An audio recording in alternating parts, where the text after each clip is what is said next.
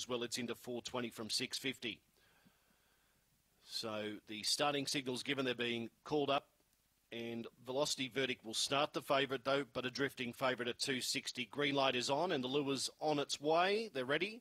Racing now, our favourite began poorly. Velocity Alibi began brilliantly, though. On the other hand, went straight to the lead. In second spot, Lightning Katie. 4 lengths away, third, Battle Symphony. Then Bungaloo Ebony further back to Bungaloo Ash. And favourite made a mess of the start. Velocity Verdict off the back. Velocity Alibi by 2 lengths. Closing in, Lightning Katie. Battle Symphony to third around the corner. Velocity Alibi in front. Down the outside, Lightning Katie, but Velocity Alibi will win it. Velocity Alibi from Lightning Katie in second spot. Third will be Battle Symphony.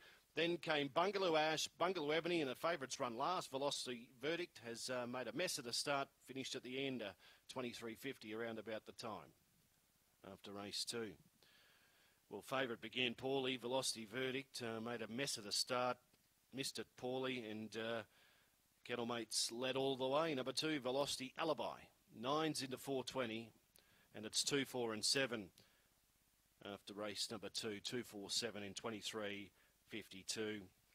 23.52 the run on the second event. So Velocity Alibi able to jump brilliantly and get to the early lead was too strong. The winning margin was a length and a half. 3 lengths between second and third, a length and a half by 3.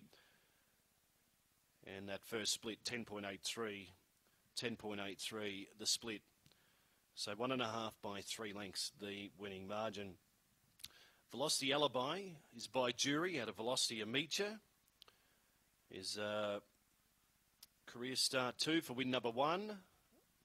Is trained by Tracy Price. Second went to number 4.